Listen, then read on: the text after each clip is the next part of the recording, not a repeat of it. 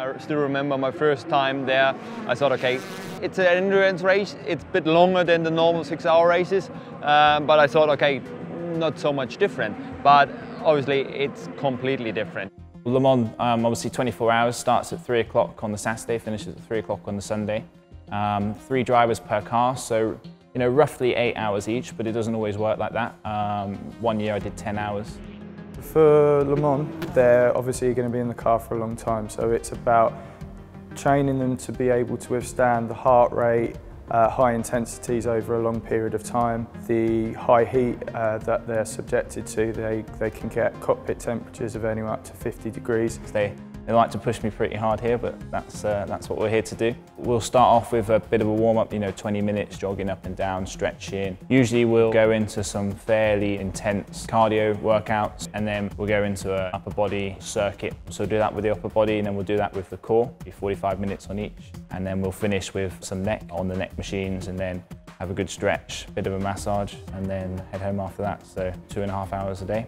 But the most important thing with training the neck is the safeguarding of it, because it is a small group of muscles and you can't just load it up with heavy weight.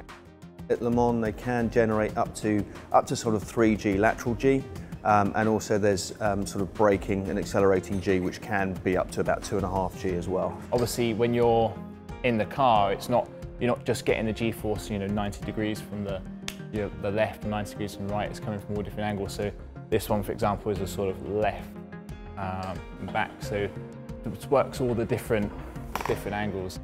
The most common injury depends.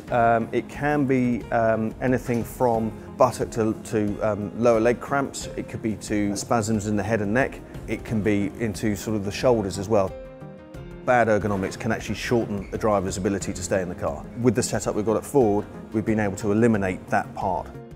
Nutrition is individualised, but generally speaking it's about the timing of your macronutrients, which are your carbohydrates, protein and fats. What we're trying to avoid is spikes in insulin levels.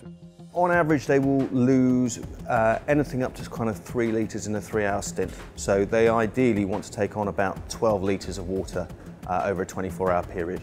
So that's where it's important that you don't have a mix too heavy in water or too heavy in electrolyte, because it's all about maintaining that balance. If they're driving on average 8 hours out of the 24, the rest of the time ideally would be sleeping. Doesn't always happen, and again it's quite difficult for the drivers to switch off.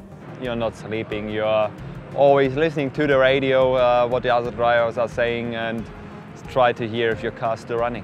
I'm absolutely exhausted at the end. It takes me about 4 or 5 days to recover afterwards. You put so much into it. These days the cars are so reliable, they're so quick, you're just absolutely flat out. It's just a 24-hour sprint.